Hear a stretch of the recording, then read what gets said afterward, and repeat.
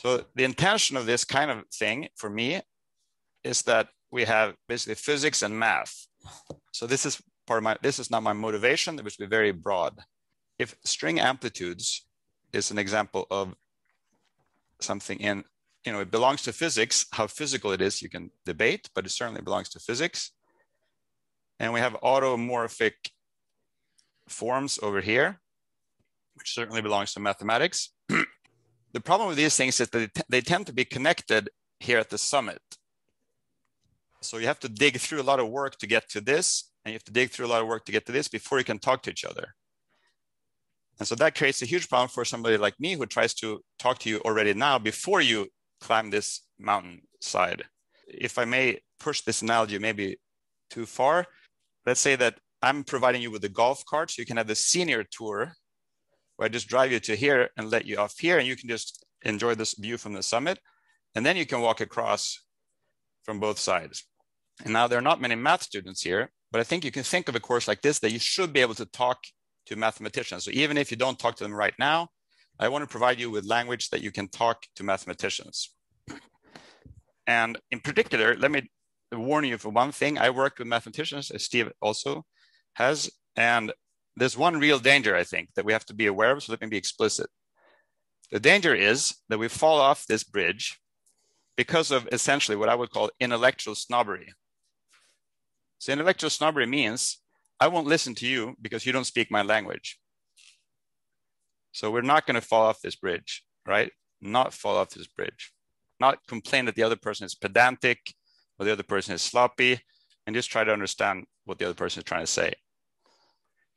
So my motivation, I will complement these little lectures with videos. So you have already seen hopefully my video page.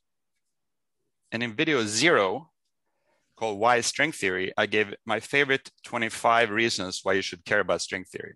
So just go and look at that, and we can discuss it next time if you're interested. For now, I just assume that you're here for some reason and that you can find your motivation on your own. Let's start by just defining the most basic object in string theory in general is the embedding. The embedding is a map, capital X, let's say from the complex numbers, if you want, including infinity, if you want to be specific, to RD, d-dimensional Euclidean space. By this, I mean that you take a coordinate z and it's mapped to capital X, where you put coordinates, you coordinatize RD by x mu, and mu runs from, in my conventions, as default 0 through 9. So there are 10 of these coordinates in the default construction of string theory. And already here, I intentionally picked this because physicists think this looks pedantic.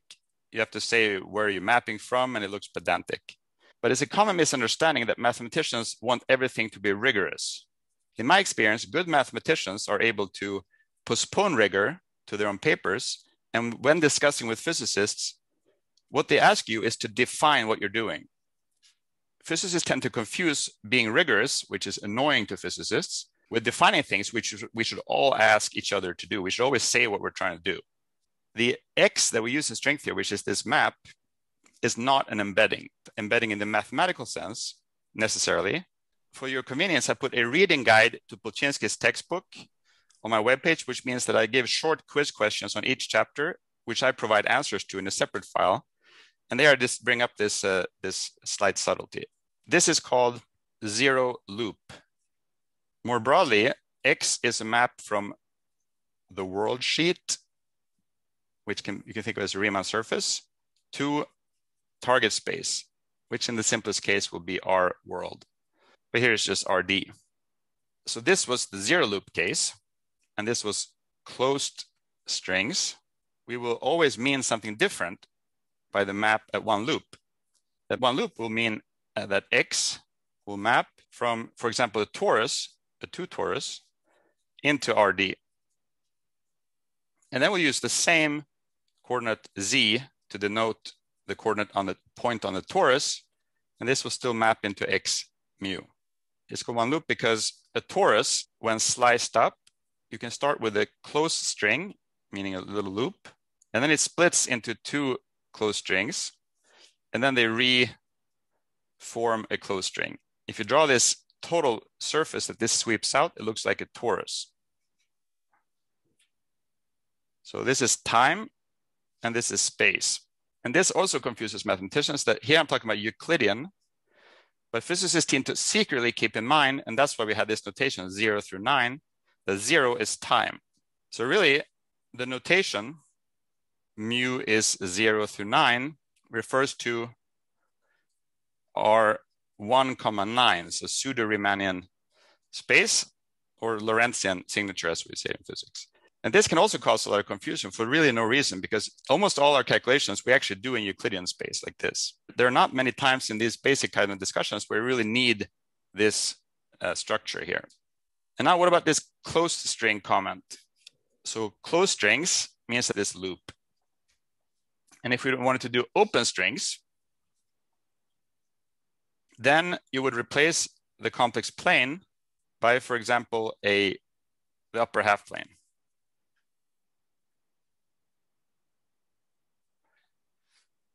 Also known sometimes as the disk. And you will replace the torus by other surfaces with chi equals 0. Where I mean chi, I mean the topological oil characteristic, chi effective. And we'll talk more about this later. Concretely, what this means is that you can have the annulus surface, you can have a Mobius strip, or you can have a Klein model. So if you take an annulus as an example, that means you can have an interval, an open string, that is not a closed loop like here, but is an open string. And then it splits into two parts, or rather it splits into two open strings, and then they reform an open string. And if you draw this entire process as it's swept out, then it looks like a cylinder. And a cylinder is topologically an annulus. So the annulus, to me, the annulus and the cylinder is effectively the same thing. So this was a brief introduction. What is an open string? Well, open string is an interval in space. But when I say open strings, I mean that the map X that we're interested in maps, for example, instead of from the torus to RD, it will map from, for example, the cylinder or the annulus to RD. And by this error, I don't mean map, I mean replace by. So this is a different kind of string theory, but it's closely related to the thing above. So a two loop, the world sheet can now be a double torus. So the map will then be from the double torus into RD, for example, and we will still call this Z. And this is, again, why we have to be a little careful, because I call it Z, I keep calling it Z, but it refers to different spaces. So this is one reason that string theory can be interesting to people who care about things that are not just a torus or a complex plane, but in general to Riemann surfaces like the double torus. And then, of course, it'd be significant that this has limits where this becomes two tori connected by a thin tube. This torus embedding will somehow sit as some kind of subcase of this two-loop thing. So it's important both to know what is the baseline, it's the torus, and what is the advanced version, which might be more interesting, it could be this. And then let me say something about the other parts. And I talked, how can we vary the world sheet? We can look at the complex plane, we can look at the upper half plane, we look at the torus, at this double torus. What about this thing? Well, one generalization is we can replace this RD. For those of you who care about the real world in phenomenology, of course, if I set d equals 10, it's not going to be very useful for phenomenology. But of course, you may be interested in string theory for other reasons than straight up phenomenology. But if we replace this by RD times something compact, for example. So we take some smaller d smaller than capital D, and we make some part of this a compact space. But the interesting examples, as far as I'm concerned, are, for example, put a 4 real dimensional Calabi-Yau space. So we will see what this means for us. This would have a very simple meaning. Many of you probably heard about Calabi-Yaus, but probably some of you have no idea really what they are. That's okay. Or we can do R4 times a Calabi-Yau threefold that has 6 real dimensions. So this is sort of the more natural case since we live in 4 dimensions, But this will be my favorite basic example for the purpose of this mini course. So here, we will often talk about this four-dimensional manifold K3. And in fact, I will view it not as a manifold, but I will represent it as an orbifold for most of my examples. Orbifold. An orbifold is not a manifold. It can have conical singularities. And this is not so hard to define. So now I'll define this. So define, and then we can see what is the Calabi-Yau condition in this context. So make a complex variable z from the 6th and the 7th of these coordinates of the X map. Because recall that we had 10 of these if we have 10 dimensions. So I pick number 6 and 7 simply because these are the first 6. And then we have 6, 7, 8, 9 over here. So 0 through 5 here, and then 6, 7, 8, 9 here. Now I make a complex combination where U is a complex structure modulus. And I define a similar one for the next part, x8 plus x9u. And the orbifold is defined as z1, for example. If I take this z goes to z plus 1, then I get a phase. So this is the bread and butter of this kind of calculation that we'll be talking about, that this z, which means originally this x, is not single valued under a translation by 1, which if you're on a torus, I picture a torus as a parallelogram with identified sides. And if you go from 0 to 1, then you get this phase. In other words, this x is not a single valued map. And this is another reason when I started, I wanted to talk about map. If you say function to mathematician, they tend to mean an actual function. But these are not single valued objects. These are multi-valued maps, which is nothing terribly advanced. Logarithms are all multi-valued, but this is what we'll be working with. Now, the Calabi-Yau condition will be that the second guy, meaning the second half of this space, these 8, 9 here, will transform oppositely.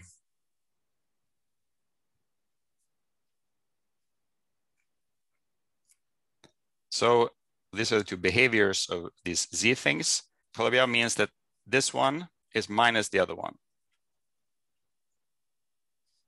So this is the Calabi-Yau condition as far as we're concerned now. More generally, the Calabi-Yau means Ricci tensor is 0 and is scalar, and it takes some work to see the connection between this and that. But trust me, there is a connection. And for now, all we have to know is this. So first of all, I didn't say very clearly, n is integer. When we go to this case, there are very tight restrictions on how these are arranged. And the condition that restricts it is that the action should be crystallographic in the combined sense when you have all 3 complex coordinates of these 6 3 dimensions. But K3, there's really only one K3 manifold. This single K3 manifold can be represented at different orbifold points. In my examples, I would mostly just consider 2 or 3 or maybe 5. There's a single smooth manifold K3, then you get to one of these limits. So quasi-periodicity means it's pretty much periodic except for these phases. The idea is that this K over N thing, which I will later call little gamma for convenience, this thing will appear as the z argument. You won't mean anything until later, of things like the Jacobi theta function, or more generally Jacobi forms, or the Eisenstein series E to R, where R is integer. By Eisenstein, I will actually mean a generalized form that's sometimes called Kronecker-Eisenstein. So the Kronecker-Eisenstein Z argument, this thing will appear there. That's why this stuff is important to bring up right away. So this is not the only way you can get something interesting, certainly not, but it's a way. What we will actually want to compute in this little mini course, to even state what I want to compute, I want to say just one word about classical field theory. By that, I mean not quantum.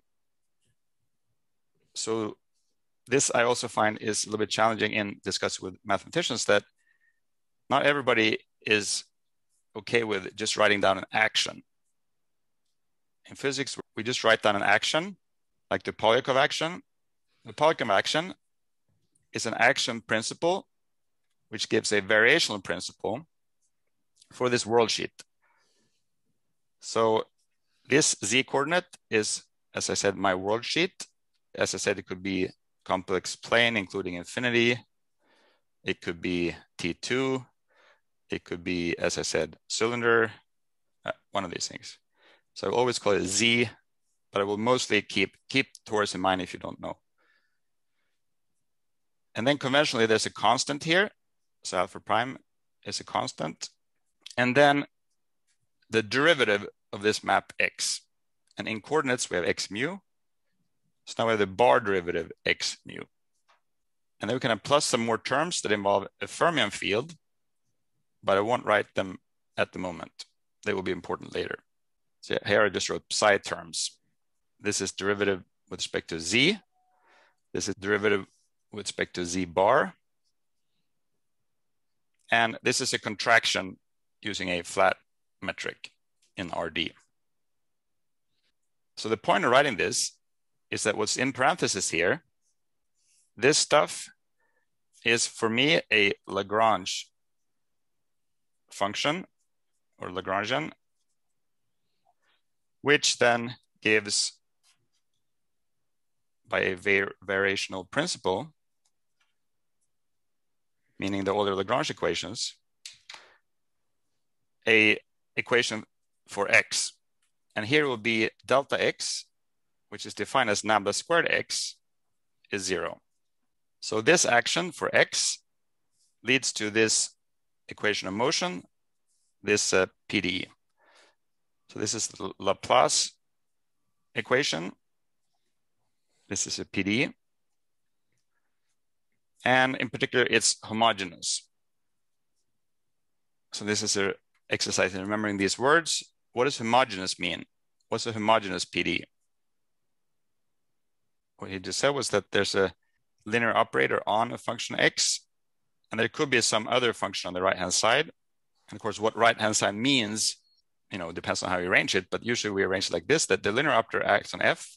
Not, if this is there, then it's inhomogeneous. So it's homogeneous if this vanishes, and it's inhomogeneous if it's there. What's the Laplace equation called if there's a right-hand side? Well, then it's not called the Laplace equation. Lambda squared X, which is the same as delta X to mathematicians, is some right-hand side. Yeah, just write generically some function, g of X, or here is Z, sorry. I think most people have some idea how to solve an equation like this. And the solution that we'll be interested in is Polchinski, page 58.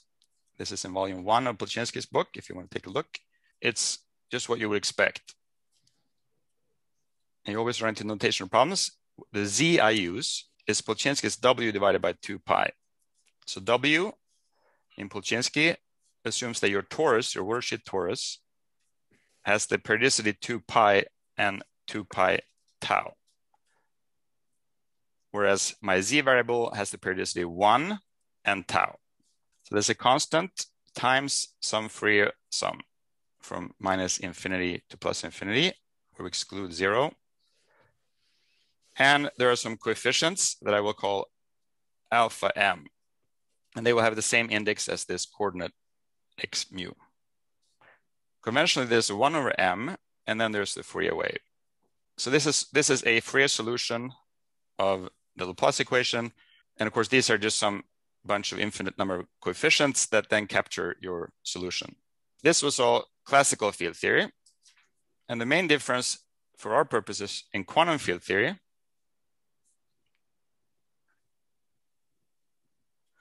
will be that you can either promote these coefficients to operators, or you consider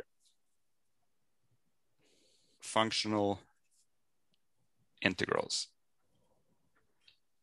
And I think most physics students at this level are familiar with the idea that what it means to promote these coefficients to operators is that you just replace them by something that doesn't commute. So you say that now my alphas are suddenly non-commuting operators, where this way of writing it, the order matters. It's not so important right now with the details, but excuse me, barely fit there. So it's just that it's something, it's not zero. This is just a generalization of Heisenberg algebra. X comma P is I H bar. So you generalize classical field theory to quantum field theory by allowing the coefficients in your expansions to be quantum operators. However, from my point of view, I would prefer mostly to think of functional integration, which means I introduce a statistical weighting by e to the minus s. And in physics, we tend to give Feynman a lot of credit for this, but this was done by mathematicians long before Feynman, actually. So in statistics, it's well known that the variance or squared standard deviation doesn't have to be zero, even if the average is zero. So in general, the variance is not the product of two averages. And so this gives us a standard deviation. It gives us a correlation, a non-zero moment. And the weighting here is this S, which is my action functional I wrote up here. And it's a functional because X is a function. More in general, is a map. And this is a function null of that map because we differentiate and integrate in this map. So my supervisor was Cécile de Witt-Moret, and I collaborated with her collaborator, Pierre Cartier, who's a mathematician. And they wrote a book together on this topic. This doesn't really tell you a rigorous theory for how to do this. It just outlines how you maybe could do it in the future. So the normalization of a statistical quantity sounds kind of boring, but it will be very important to us. With the average of 1, you might want that to be, well, 1. The trick here is that for the sphere, this will be a constant number. So you can just divide by it and everything is normalized, everything's fine. But on the torus or similar one loop surfaces, the average of 1 depends on this complex structure tau, which parameterizes my torus. I'm assuming most physics students at this stage are reasonably familiar with quantum field theory, at least the basic ideas. You may not be familiar with this way of talking about that. To me, the main difference between quantum field theory and classical field theory is that we're not solving the homogeneous PD, but we're solving the inhomogeneous PD. And to me, that will mean, and we can maybe turn it on the side. So we're going to write here Green's function, just write it in the margin, Green's function method. The Green's function method is a general method to solve classical partial differential equations. If you have a solution of the homogeneous equation, you can now try to solve the inhomogeneous equation by the Green's function method. And this will be the key way that we will compute string amplitudes. So what I'd like you to do now, first I'd like to take a good break, maybe get a cup of coffee. And then I would like to watch video 9, is about string loop amplitudes. And this is in the spirit of the analogy I gave you with the mountain. I will try to pull you past all these discussions in videos 0 through 8, because this is a mini course. We just go straight to the fun stuff. And this is the course page. I hope you all have seen it. And I put the video 9 here. I also gave you a Mathematica file for today that you can take a quick look if you want.